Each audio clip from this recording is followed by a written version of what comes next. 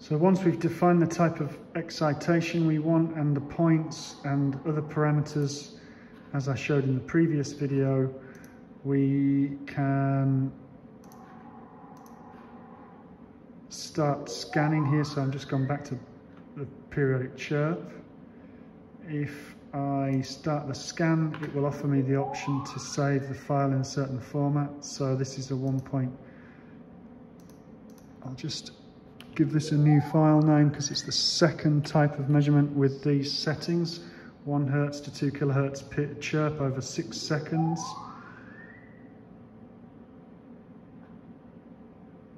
That was 1.6 seconds, I beg your pardon. So we should make that say 6.4, which is the duration in this case, which is given down here.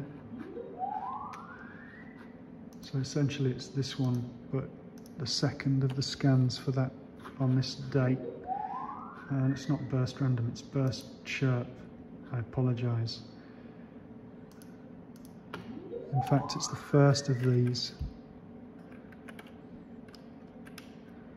6.4. Okay, save this one. Now the system automatically collects measurements at these various points. It's going to take 5 averages at each point and incrementally track through those. You can see that's 1 out of 5 just down here where my cursor is. And it happens to be at this point. It will make its way through automatically scanning from one point to the next. It will take around about 8 minutes to complete that scan. There are some other things that we can keep an eye on over here. You can see the vibration response level, which varies as the chirp varies and coincides with resonant frequencies of the tower. But I'm going to leave that one running, and here's one that we recorded earlier. And so I've now moved to presentation mode. Okay, so here you can see different functions that are collected. So I showed previously the frequency response function. And if we look at that on a dB scale here, you can see the resonant peaks within the frequency response function. We also have keep an eye on the coherence function here. So coherence should be 1. That means high signal to noise ratio on both response and measurement channels. We can also look at the individual vibration and reference channel information, but at this stage we're mostly interested in the FRFs. Typically we'll look at magnitude and phase, and here you can see a resonant frequency, three really clear resonances and phase shifts through 180 degrees at each of those, as well as at the anti-resonance, which is what we expect to see for this kind of measurement. Here's our structure. If I zoom in, you can see the indices with which these are marked, 1 to 11, as I described in the first video. And the next step is to define the bands that the processing could be or would be conducted at. So I've got the burst random measurement open here. I showed quickly a burst random in the previous video, video 2 of the series. I go back to my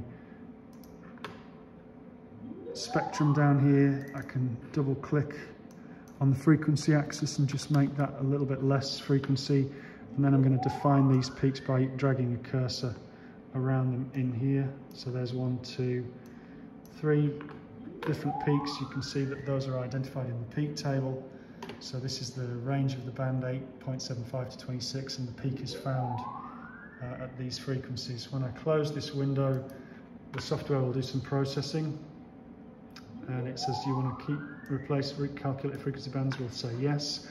And now in my drop down over here, I can see that I've got those 3 modes now processed. And if I rotate the image like this, it's a 2-dimensional structure. It's only been set up as a 2D. I'm missing a couple of triangles there, so those points haven't been connected yet. I can do that by